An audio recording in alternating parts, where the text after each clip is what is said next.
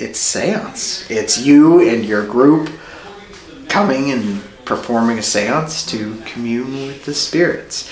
It's an immersive, interactive theater piece. It has some escape room elements, but it is definitely an immersive theater piece. We've always wanted to do a seance. Like, who hasn't, right? So we wanted to give that opportunity to people, and we just wanted to go back to our theater roots and create something new.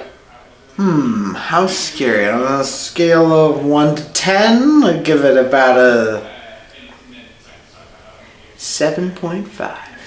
Right. Yeah. There's some very scary moments, but there's a lot of suspense. Yeah.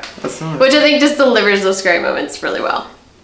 I would say just be comfortable. If you wanted to have your whole group come dressed in black, that'd be very appropriate. Very respectful towards the dead.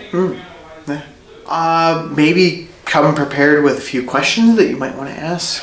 Yeah, if you ever had a chance to communicate with the spirits, like, what would you say? A lot of people get on the spot and then they have no idea. And just be prepared for anything. You never know when you're opening, the